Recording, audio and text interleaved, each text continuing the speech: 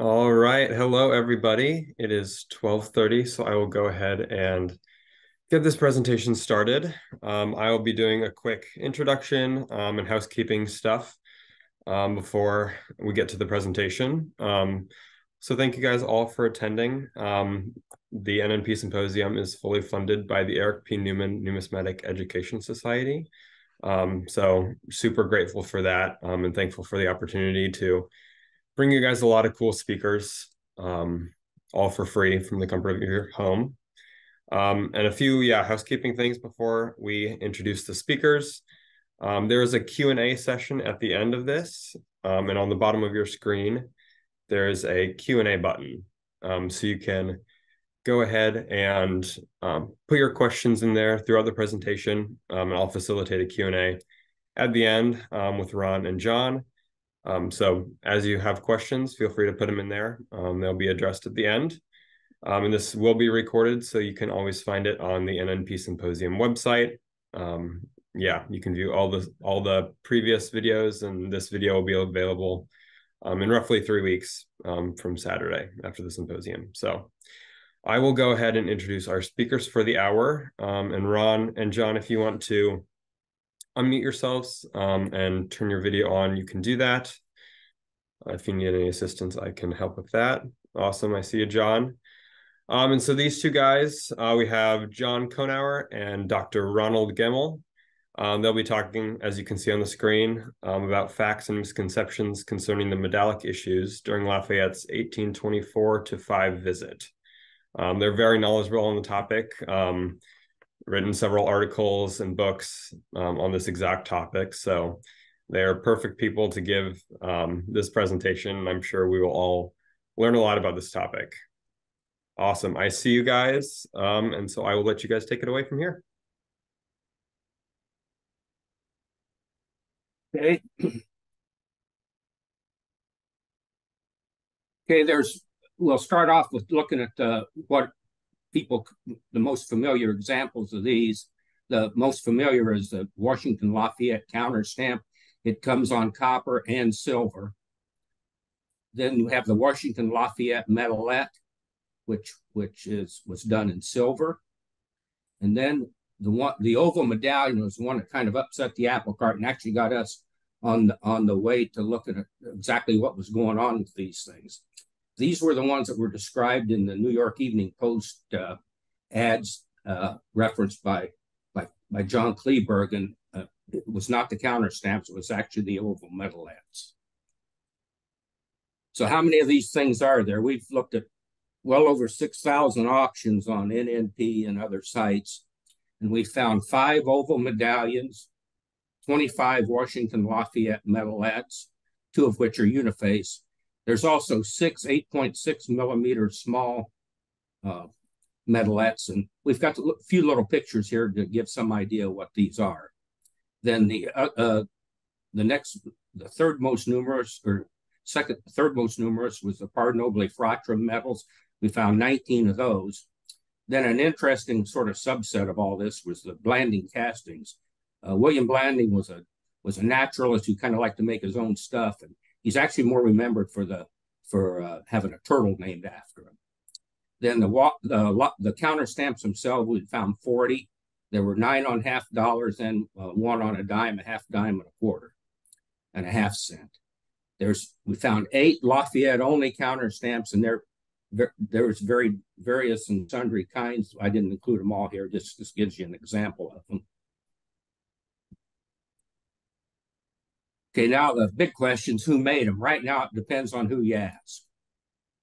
If you ask Kleberg and a lot of other people, they'll say Joseph L. Lewis did it. Neil Masani recently said he believes that Lewis did the oval medallions and possibly Generino Persico did the counter stamps and medalettes, and that they were struck at the mint. John Pack in the Sid Martin sale voiced that he didn't think it was Lewis. He thought it could be Wright, possibly Christian Goldbrecht. Gammill and Conour think it's none of the above, and we're going to tell you why based on what we think we've uncovered and put into proper perspective. Before we go any further, there's a fact that I think people have to understand, and I'm not sure how well understood it is, but and that is that all die sinkers were engravers, but not all engravers were die sinkers. And we'll give you some examples of that. Lewis was an engraver. He really engraved utilitarian objects, door knockers, that sort of thing. Asher B. Durand was a very skilled engraver who actually became a painter. His paintings sell for hundreds of thousands of dollars. John Stout, he was an engraver that did utilitarian objects, spoons, that sort of things, and maps. Generico Persico was an artist and a lithographer. Luigi Persico was a sculptor who actually did an engraving for the Mint, and we'll talk more about that later. And Peter Maverick was sort of the first of the bunch. He was an engraver and later a lithographer. And as far as die sinkers, Trested, Bell, and Wright were all engravers and die sinkers. Okay, the four things we think that were wrong with Dr. Kleberg's logic was the advertisements themselves. We think that basing a conclusion on an advertisement about who made something, it's like saying that your the local car dealer manufactures Ford and Chevrolets. The other thing is the lettering on the Erie Canal metal not being done by Wright. We figure we don't see that as an issue at all because it's a well-known fact. Richard Trested did that, and it's well chronicled in Colden's memoirs from the Erie Canal work. The Lafayette buttons it's not like the metal. It was done for a different purpose. We don't really think it pertains to this argument. And finally, part of the rationale was it couldn't have been done by Wright because there was no signature. Well, then obvious question is, where's Lewis's signature? Now, Musani recently gave a presentation, some early work of die sinker and metallist Charles Cushing Wright to the ANS. He acknowledged that the counter stamps were not the items in Kleberg's presentation, and we obviously agree with that. He stated the initial reference to the Medallic was in McCoy's sale, May 1864, lot 2626. He did discount McCoy's attribution to Wright. We'd like to point out that McCoy was actually a contemporary Wright, as were several other people. Now, we prepared a timeline here of various people who had sales in the late 1800s and other people involved. And what we have here is the blue lines are the lifespans of these people. The square box is where their lives overlap, and the small box is where their working careers actually overlap. Now, we think that it's more than a real possibility and very likely that these guys, if they didn't know each other, they knew of each other. And here's some early examples of attributions to Wright that Ron had prepared. And I doubt if it's a complete list, but it's multiple listings where Wright was given credit for this, for the counter stamps. Now, Masani in his presentation believes that Lewis did the oval medallion. He based that solely on Kleberg's reasoning and called it a great job. What we found, in fact, there's no evidence whatsoever that Joseph Lewis ever sunk a die in his life, as far as we can tell. Even when he wrote Jefferson, trying to give one of these away, he didn't actually claim that it was his work.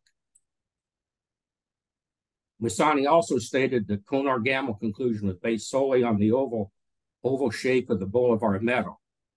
What he said was a kind of based their assumption on this oval seamless bowl of our metal because it's an oval, I guess. Well, the whole purpose of including and referencing the oval bowl of our metal was to show that Richard Trested actually could do a metal with a portrait on it, even though he was well known as being more for his lettering than anything else. He could do portraiture. Musani also offered that the counterstamp dies were most likely the work of Generico Persico. Now, what we have here is the area in black here is a screen capture from his presentation. Shows a counterstamp on a silver $50. It's from lot 15 of the Longacre sale, and it says includes a counterstamp $50 shown above with the following comment: struck during the visit of Lafayette to Philadelphia. Very fine, extremely rare. Dies were for those the dies for those medallions and counterstamps were most likely the work of Generico Persico, who had prepared a bust of Lafayette. The dies for the counterstamps and medallettes were almost certainly his work and struck at the Mint during Lafayette's visit. sometime after that, they left the mint, the medallettes shown on the earlier slide were struck after the fact. We've also included the original auction catalog reference to the medallette lot 515. We think that this slide is really sort of misleading, and we don't believe it's actually correct. Generico Persico was an artist and a lithographer. He was the brother of E. Luigi Persico. Musani referenced Dave Bowers for the Persico connection. In fact, Bowers referenced E. Luigi Persico, who was paid to do a design of Liberty for the Mint. And what you have here next is the July 18, 2000 reference by Bowers to that. And we kind of wonder if maybe the fact that it said silver coins is why that was maybe thought that it was done by Persico. However, the quote itself eliminates Generico and raises the questions. We don't really understand where Neil got the idea that Persico did the dies. Just what did Persico design? This here is an ad from the Philadelphia Inquirer via the National Gazette that discusses the medal in detail. It shows that it was actually a rendition of Liberty, and that the dies were turned over to William Neese, who was the chief engraver of the Mint at that time. It was clearly not a portrait of Lafayette or Washington. He further stated that he says, I think these came out of the U.S. Mint in Philadelphia. And here again, we referenced the screen capture. Now, we tried to verify, but without success. We contacted the National Archives and Records Administration, and one of the archivists there sent us a letter back that he could find no evidence that Lafayette had visited the Mint. But even if that's true or not true, when you really start looking at what really happened at that time, Lafayette didn't get to Philadelphia until the 28th of September, 1824. And it'd be very likely that he would have gotten to the Mint for at least a day or two for all the hoopla and stuff that went on when he got to Philadelphia. But even regardless of that, there was an ad in the newspaper for the sale of Washington Lafayette medals on September the 24th, 1824. We think maybe the most convincing evidence that the counterstamps were not made at the Mint is the quality of the manufacture of the counterstamps themselves. The quality was quite poor. 90% had some sort of defect, some relatively small, but it was either in the location of the counterstamp or the quality of the die. And we think that these facts suggest that they were made more in an on-demand situation and not in any controlled continuous production environment that you would have at a facility like the Mint. Secondly, we did some technical studies to look at the movement of the designs on the coins and on the medallettes and on the counterstamps themselves.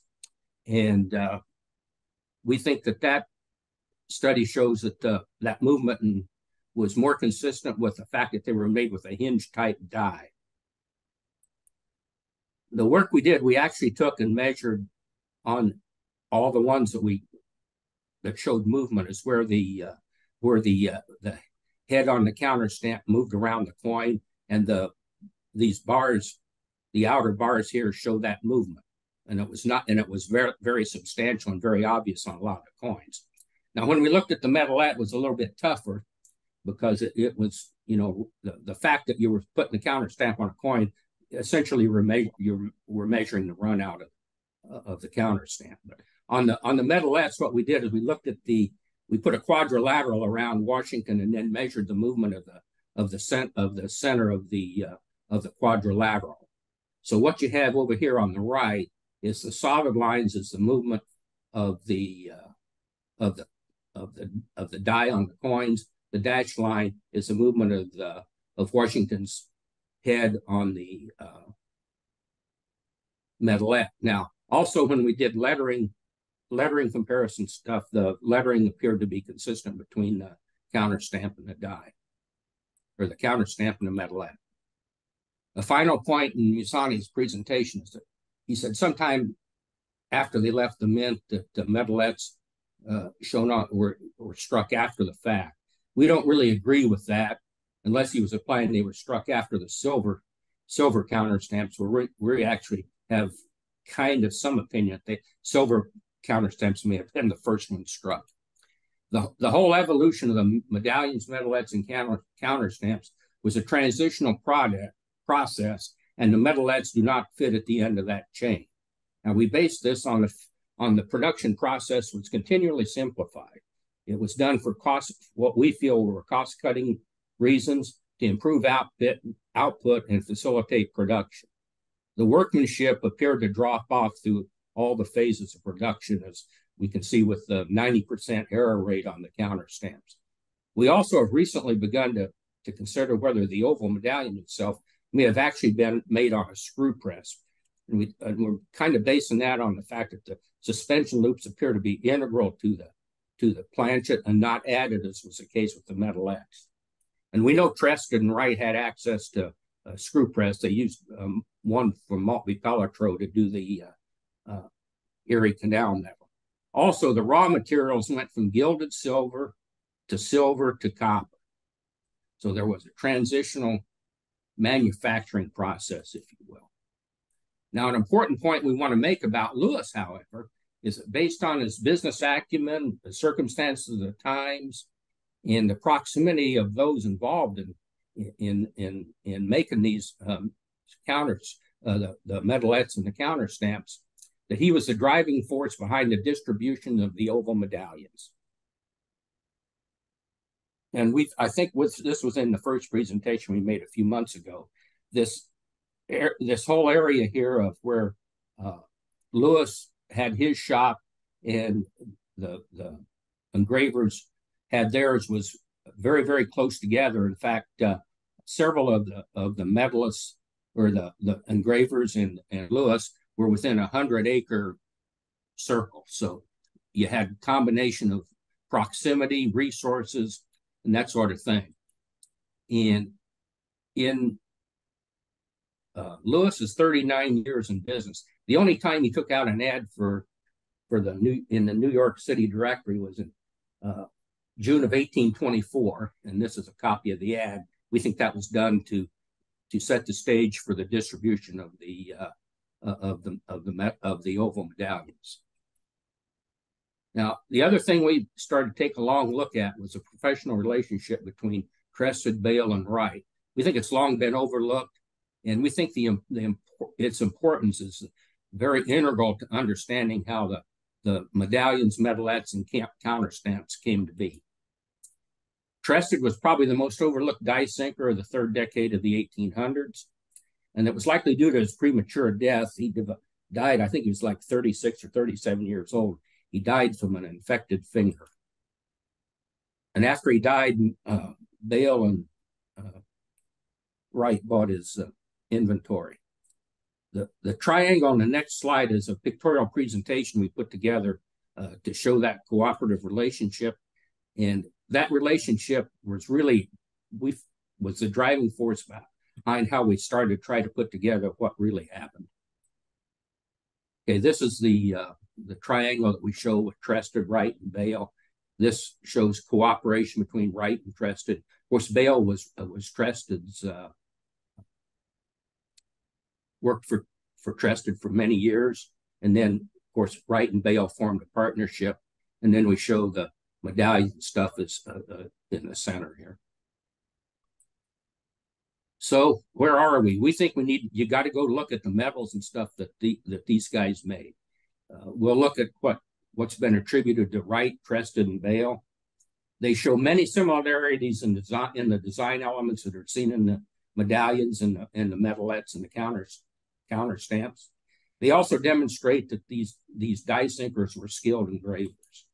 And here is a montage of the various things they've been credited with doing. Here's the Trested Simon Bolivar medal. This is a copy of Conour's medal that Bale made. Then we have some medals that Wright and Bale did together, plus the several Washington medals that were made by Wright. There were more than that. And we also took the Par Nobile Fractum medal in reversed Washington to show that even once you reverse it, it has several of the characteristics that you see in these other ones. So what we really think happened is Lewis contracted with Tress and Bale to make the oval medallions. At some point, Wright was called in, and they came up with the design for the Washington Lafayette medallettes. We think Washington was probably added to add longevity to try to add longevity to it for sales after the Lafayette went back to France, and then of course the dies for the medallettes were used to make the counterstamps. Okay, so we built this conclusion and attribution on the following: the circumstances of the time, which we talked about, the cooperative efforts known between Trested and Wright, observed similarities in the metal and designs of the parties involved, and the letterings, particularly the metal and the lettering similarities between the oval medallions and the medallette. That lettering essentially overlaps. This was called, it's been called to attention a couple of times, I think once by John Krelovich in one of his ads, and maybe by Bowers. I'd have to go back and look. But when you go and look at that, they almost overlap exactly. So how's this fit? If you look at this whole thing as a developmental type process that we talked about, you have concept, design, production, distribution, and sales. And you can tie people's names and what happened with each one of these. And you have the networking, and you have Wright, Tress, and Bale doing design and production. And you have Lewis essentially putting together the product for the oval medallions. So when you look at, like, for example, the Erie Canal medal, you have essentially the same thing, just different people. And this is the Erie Canal medal. Was described in great detail on how it was made in Cadwallader Colden's memoir for the Common Council that he wrote. Very long, detailed article or book about the Erie Canal medal. So we think that when you look at this in the context, an overall type context, that what we presented here makes reasonably good sense. Okay. Now we also have a book in the works, and we'd like to show that as we go. I got to bail out of this. Okay.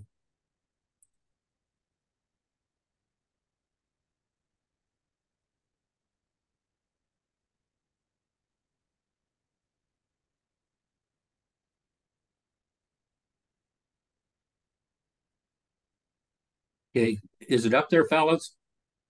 Not yet. Pardon? Not yet. Yeah, not yet. Oh, I got to hit the share button. I'm sorry. There you go. Okay. Okay, so the book, this is what we have right now for the front and back cover. Just, shows the back cover, shows the Lafayette's route through the countryside.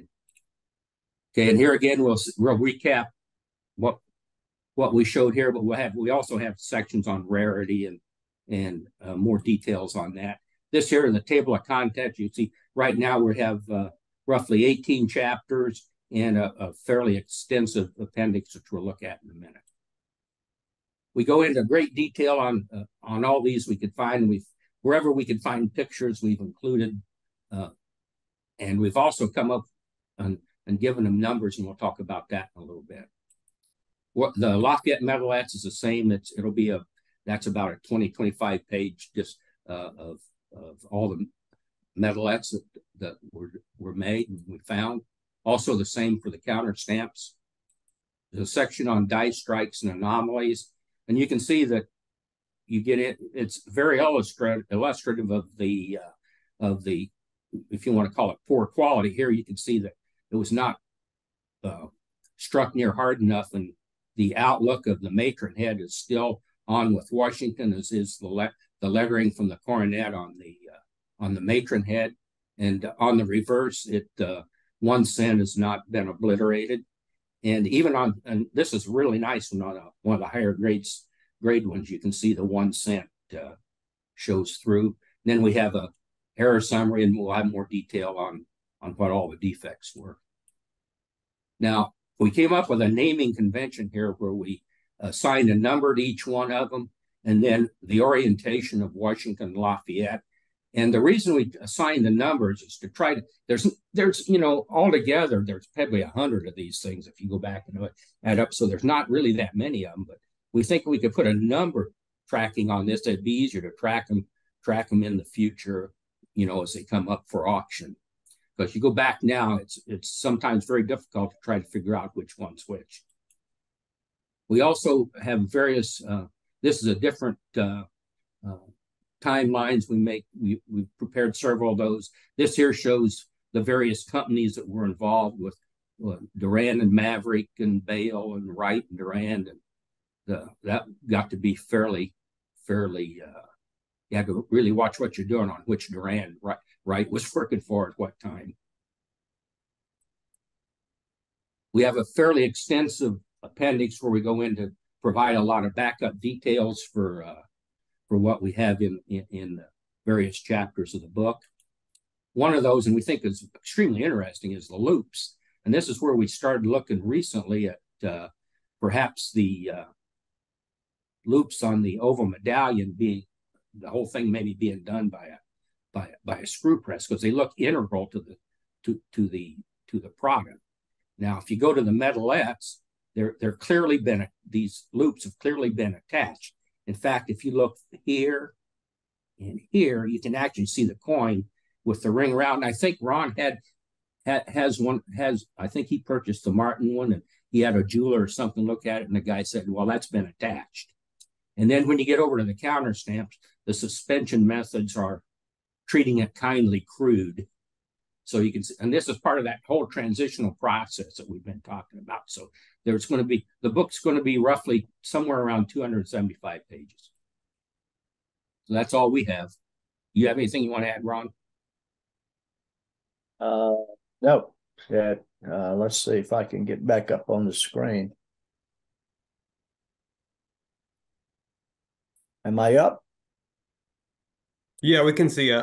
John, if you want to go ahead and stop sharing your screen, Okay. It'll just make it so everyone can see us nice and big. There you go. Okay. No, I think that's a very good representation of the conclusions that we've come to, and we've tried to base those on fact. Try to particularly limit speculation that is, not factually based, but just kind of construing what could have happened. I think that's always important. But you can cross the line into historical fiction quite rapidly. So we've really tried to, work with fact. I think the other thing that's important is to dispute the right attribution to the medallettes, for example. The first attribution, in our opinion, was by John McCoy. And this was recorded by Woodward's auction of McCoy's estate in 1864. McCoy was one of the most historically astute numismatists. Other gentlemen, Joseph Mickley, these were not just casual collectors. And I think Woodward was pretty early in his career as a cataloger, and I think probably he learned quite a lot from these very early numismatists.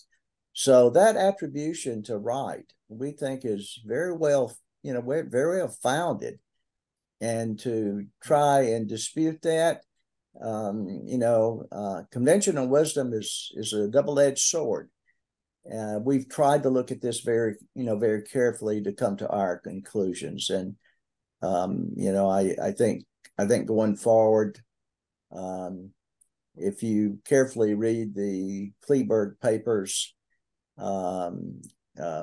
Masanti's comments, Dave Bowers is very, very interesting because in 1993, I mean, Bowers has been interested in the Medallic and the counterstamp since the mid-50s.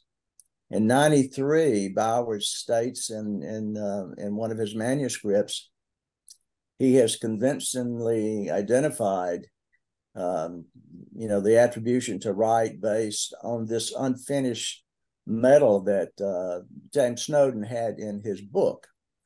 I find that very fascinating because he was so intensely convinced, but in 1999, when Kleberg started his idea of Joseph Lewis, and I think also in 99 is when Dave Bowers was introduced to Luigi Persico.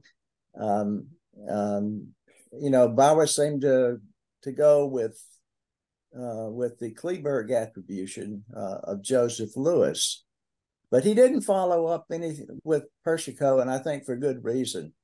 The work that Persico did for the U.S. Mint was basically to draft, I think, let's call it just an illustration of what the engraver then would use to actually engrave and sink the dies.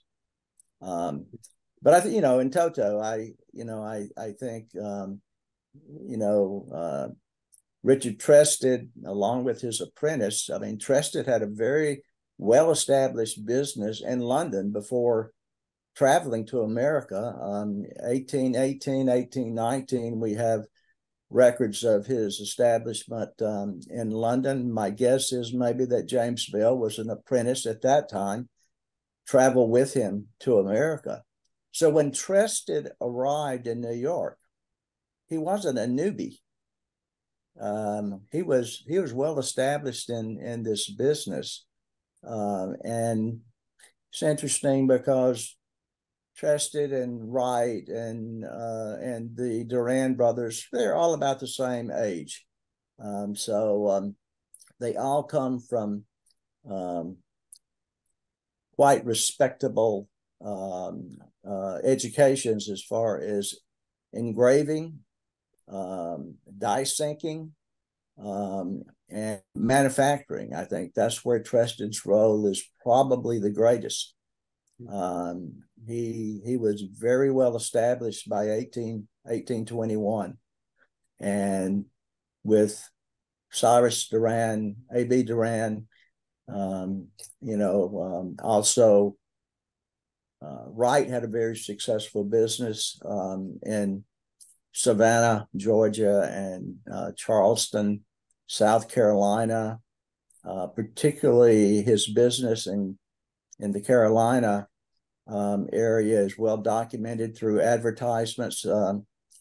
When Wright moved back to New York, there was even an agent in South Carolina that for the remainder of 1824 advertised that if you wanted work done by Charles Cushing Wright, even though he was, back in New York, this South Carolina business representative would send the work to him so that you could have it done by him. So he had quite a reputation in South Carolina.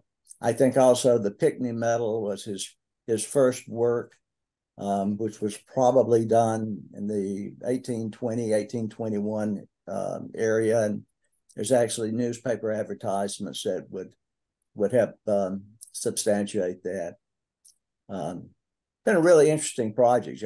Jack and I've had quite an interesting time, and we've complemented each other quite nicely in terms of agreement, disagreement, and proving and disproving some of the facts. So there's been really strength in that. Awesome. Well, thank you guys for a very interesting presentation. I found it very fascinating. And hopefully everyone else did out there. So if you guys have any questions, you can put them in the Q&A. I will go ahead and start asking those now. So put them in as you think of them, and we'll get on with the Q&A. So it looks like we have one here. How did you go about researching such a niche topic, and where did you find your information?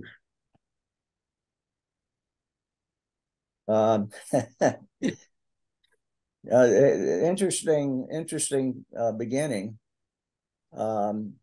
I purchased one of these counter stamps, I don't know, 20, 25 years ago. And the idea was, first of all, I really enjoy large cents. And first counter stamp was on a large cent. It was Washington and it was Lafayette, two very historical figures.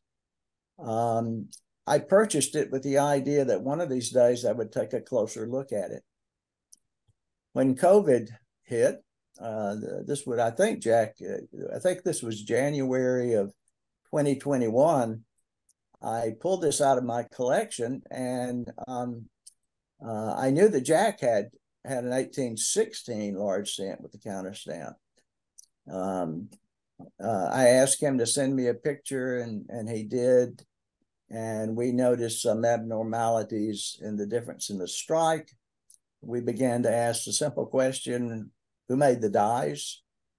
And that's where things started. When we did the first research, of course, there was about 150 years of people saying that Charles Cushing Rye did it. The Kleberg paper was there saying that this guy, John Lewis, did it. We couldn't find any evidence that John Lewis had ever, struck a die or, had the manufacturing technique. I mean, he was an incredibly successful entrepreneur, businessman. And so just one thing led to another. Jack, jump in and. Well, I think one of the main points, and, we use, a lot of newspapers.com. Ron has a fairly extensive library that we could draw on. Of course, the Newman Portal we used extensively.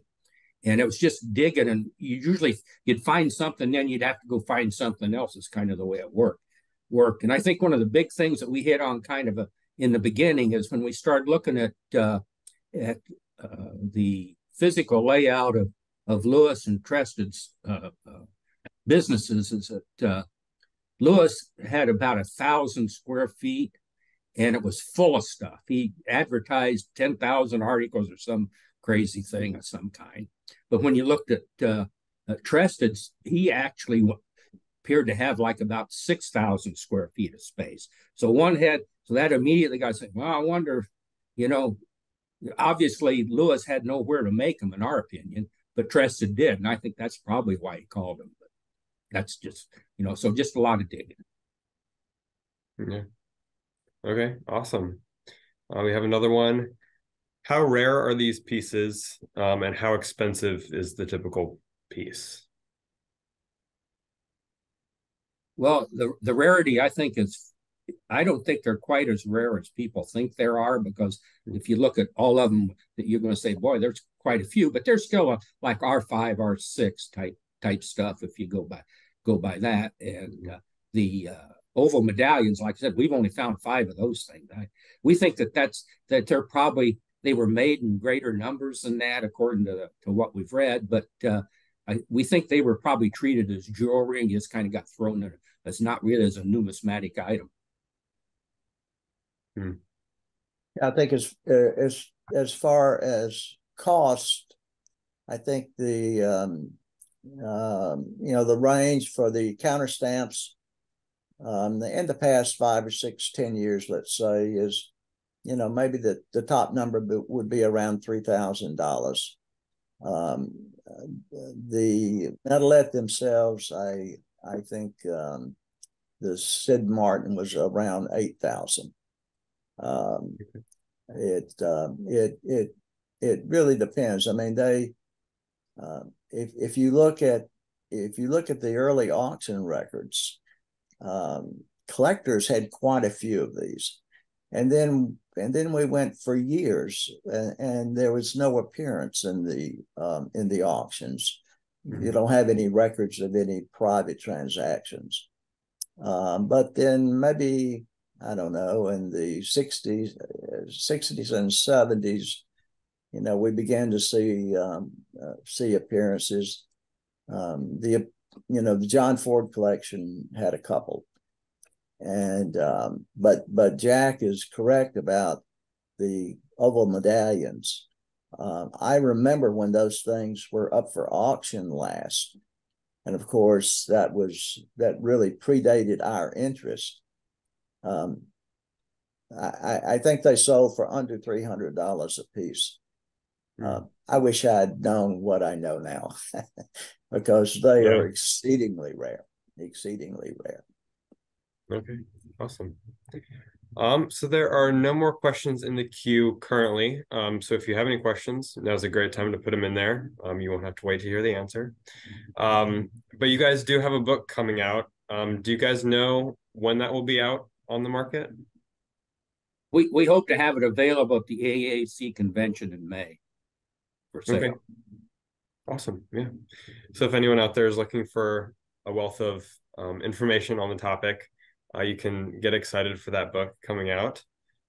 And I do not see any more questions. We think it'll be a pretty good reference source down the road, whether you agree or disagree with our conclusions. But as far as having facts and stuff to look at. Yeah, it seemed very thorough from the table of contents and all the pictures you guys shared. Seems like it'll be a very thorough, good reference book for years. Yeah, so there are no more questions. So unless you guys have anything else to share, I guess we can wrap up. Yeah, well, we appreciate the audience and the opportunity. Yeah, we thank you guys for presenting, and for all the viewers. We will have more NNP Symposium presentations today and tomorrow. I believe the next one starts at 2 o'clock. So definitely try to tune in for some more of these throughout the weekend. But again, John and Ronald, thank you guys so much for presenting. Thank you. Yep. Bye.